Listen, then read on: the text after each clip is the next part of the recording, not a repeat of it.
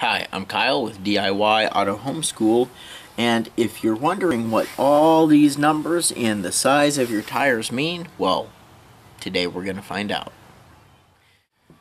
Alright, well, here's the tire size on this tire off of this Suburban, and for those of you who are familiar with these, you'll know that this is the wrong tire size. This is a 265/75/16, and this vehicle calls for a 265/70/16. Well, what's the difference? What do these mean? Let's break it down. The first number, the 265, this is the section width in millimeters, and the section width, the width of the tire from here to here. This is the section width, and that's measured in millimeters. The second number is the aspect ratio, meaning the percentage of the section width that the sidewall height is. So, zoom out here a little bit.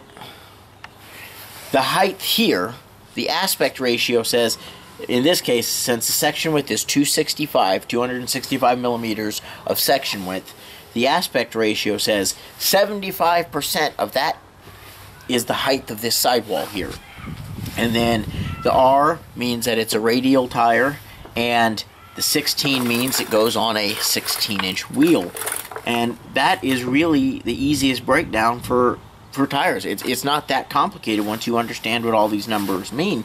And you can actually take these numbers, if you 265 millimeters, 75% of that, you've got two sidewalls here, so you could measure, figure out what the height would be, add 16 inches, and you could come out real close to the exact height of this tire on this wheel.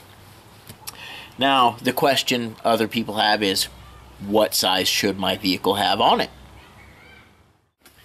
This sticker is on the driver's door on this vehicle, and it lists what the proper tire size for this vehicle is.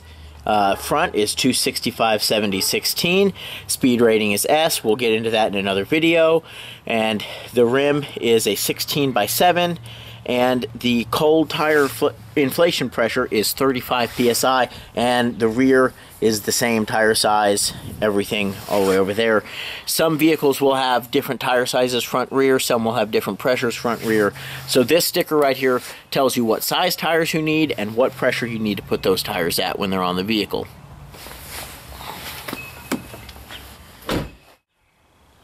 Well, thank you for taking the time to watch this video, and go ahead, feel free to check out some of the other videos on the channel. To make it easy, I'll put them right here and right here, and subscribe if you like these videos for some more content just like this, and I will see you in the next video.